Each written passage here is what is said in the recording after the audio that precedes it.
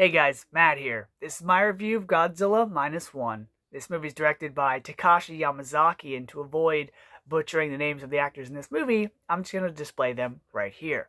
Now, the plot of this movie is the dropping of the atomic bomb not only devastated and destroyed Japan, but it also created a much bigger monster in the form of Godzilla.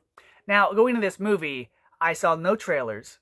I heard nothing about it, just the title, Godzilla Minus One. So I thought it might be a prequel of sorts.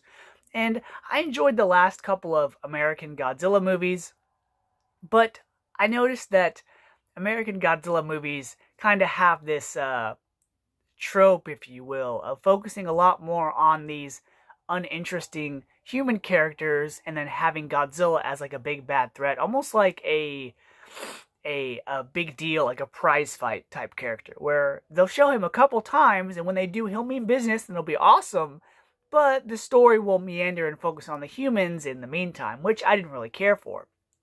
And I didn't happen to see Shin Godzilla, but all the older Japanese Godzilla movies I'd seen, I enjoyed. So I was like, alright, Godzilla's back in the right hands this time with TOHO, so we'll see what happens. And let me just say, this is one of, if not the best Godzilla movie I've seen. Here's why. So the plot of this movie follows a young kamikaze pilot in Japan who takes his plane to this small island in need of repairs. While he's on that island, there's a disturbance. There's some violence. There's a tragedy that occurs. And so, ever since that moment, we followed this singular character with his experiences and all the things he's had to go through. And that's one thing that made this movie so gripping and powerful, is you're seeing everything through his eyes. So when he gets back home and he sees that Japan has just been obliterated by the atomic bomb, that's also something this character has to deal with. And then characters come into his lives to fill gaps of characters that have left his lives. He also has to deal with that. They deal as a country as a worn, torn, and defeated Japan as a whole. So you have that aspect of the movie as well, as the country is mourning loss of the war, loss of people that are no longer with them. He also has to deal with that.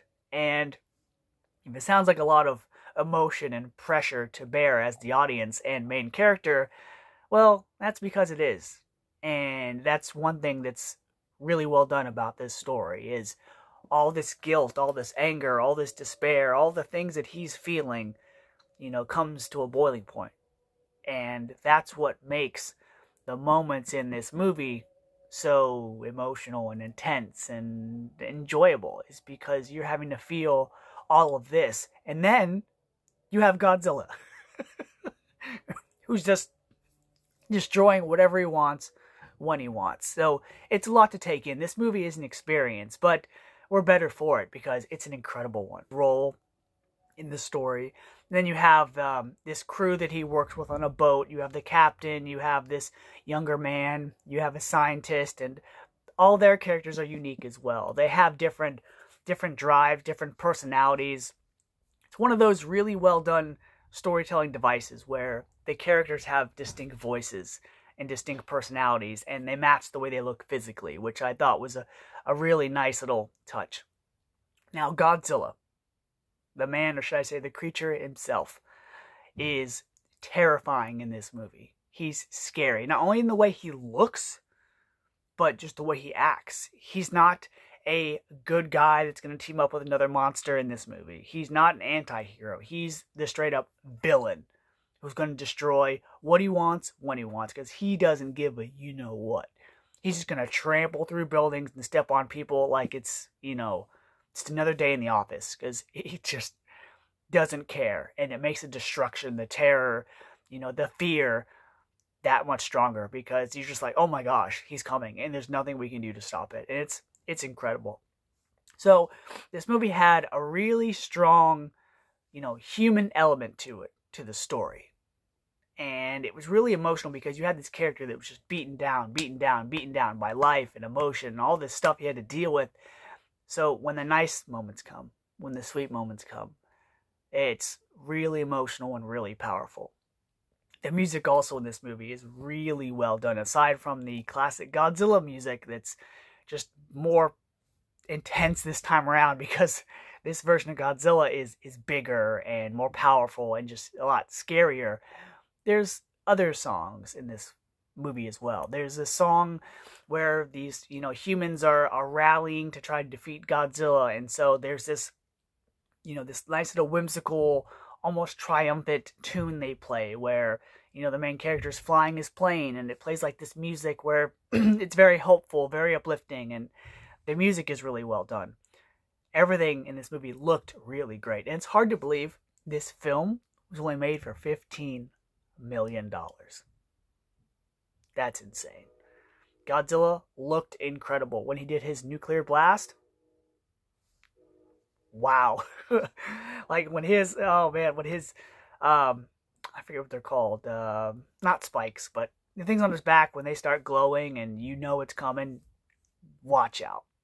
So the human story was really strong, really powerful, really emotional, but Godzilla looked fearsome and dangerous and so intense. And when the two finally clash in the third act, it is really one of those intense white knuckle, oh my gosh, you can't wait to see what happens, kind of sit up straight type final acts in the movie. And it was just really well done, really emotional, and it really just goes to show you the difference in storytelling between American films and foreign films. And so I think Yamazaki did a really good job with this movie. I hope we get another one. My only gripe with this movie, is that we see Godzilla in a different form in this movie. And then after he, the atomic bomb is dropped and he kind of changes, it's only a brief scene in this movie. And I kind of wish we got more of it. But I get it. They wanted to be very brief. They wanted to add suspense for when this new Godzilla emerges and comes about, that it's more like a mystery. More like, whoa, what's attacking these ships? What's going on? And then when they finally show him, you're like, oh, that's what the threat is. Okay. So this movie was amazing. I've seen it more than once, and the music is great. The visuals are awesome.